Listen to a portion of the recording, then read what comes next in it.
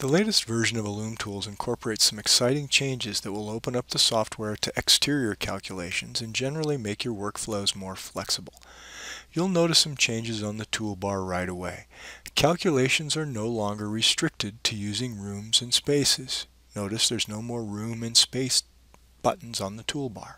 You can now compute other Revit boundary types as well, regions and areas.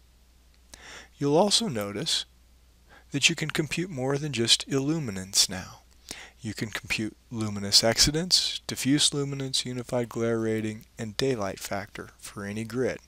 In order to facilitate some of these changes, we needed to change the way calculation points are assigned. All calculation points are now either level-hosted or face-hosted families. They're no longer associated with rooms and spaces. We can assign the new point families to rooms, spaces, areas, regions, and even lines using the Add Points command. Each time you assign a calculation point family to a boundary type, you'll see a small calculation points family marker. This marker contains a visual indicator of what's been computed for that boundary. Notice across the top the icons look like general use, emergency, and daylighting, like the icons here. And then down the left side, we've got illuminance, excidence, luminance, daylight factor, and UGR. We can tab select a check mark and actually see the statistics in the Revit properties list, right here. The markers can be moved, but must remain within the calculation volume. They can also be switched on and off from the Utilities button. You can also choose 3 sizes for the marker: large, medium, and small. Generally, I think our sizing is pretty good. Let us know if that's not working. Let's examine some of this new functionality. I can add points to any boundary in the traditional way by selecting the boundary type and then selecting that boundary, or I can just click the button and select whatever boundaries are visible in that view. Or even slicker, I can select a boundary type in Revit and then select the button. Regions are super handy for adding calculation points to areas only where you want them.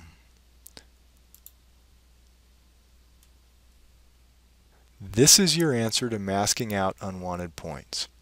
Assign the points to the region and then calculate the room or space.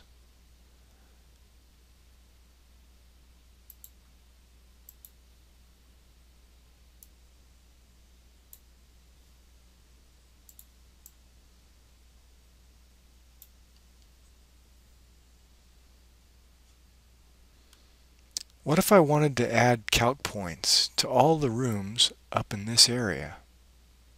I can simply select them all in Revit and then filter the selection for only rooms. And now in ElumTools, I'll just click the Add Points command. I want to isolate these so they have statistics for each room. If I combine them, it would just be one statistical area for all of the rooms. All of the rooms will have identical parameters such as spacing, workplane height, center points, boundary offset, etc. Likewise, I can calculate them all this way as well. I've got them all selected. I simply click the Calculate button. Alright, let's go outside. Let's select a site plan. Here we have 2 regions. There's one for the parking lot pavement, where the calculation points are. And then we've got a larger region, which will serve as the calculation volume. Notice how we've actually included the front of the facade. The calculation volume includes all the geometry and luminaires that you'll need. Select the larger region, click Calculate. Everything's considered. How bloody sick is that? Let's go back inside for a couple more important changes. There's our 3rd floor ceiling plan. Notice I've got a third floor emergency lighting plan as well. Now you can keep calculations for different modes in different views, as the mode selection is now view dependent.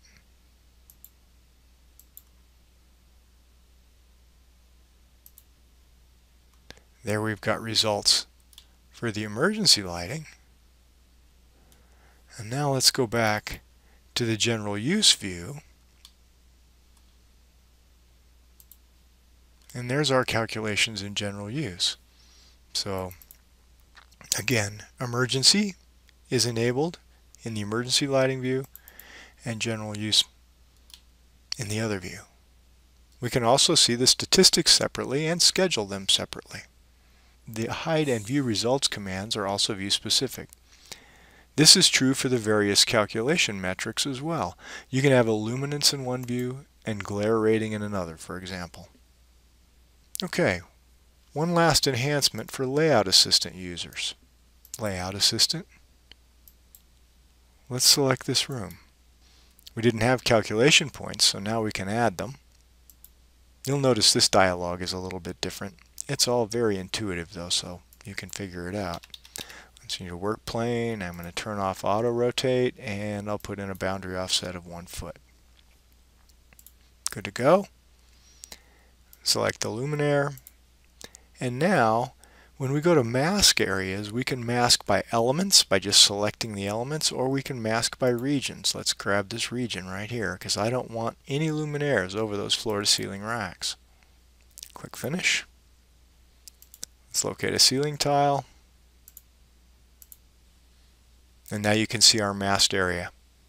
If I'm interested in 50-foot candles, there you can see all of my layouts avoid that masked area. Pretty slick. So these are the functions that are new in the new version of ElumTools.